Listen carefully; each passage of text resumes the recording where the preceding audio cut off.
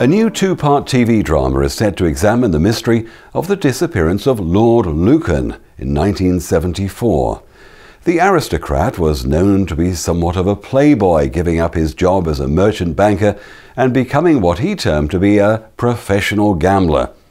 Lord Lucan loved the high life, and his own life was said to be so like that of James Bond that he was even once considered for the role.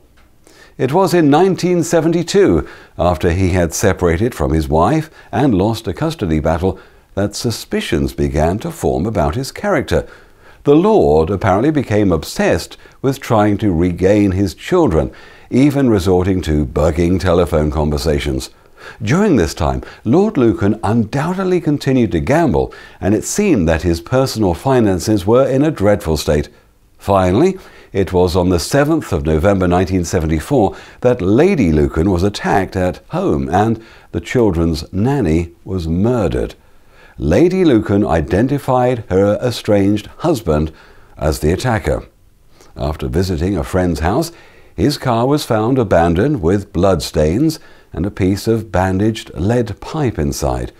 Although a warrant was issued for his arrest and the inquest named him as the murderer, Lucan was never seen again.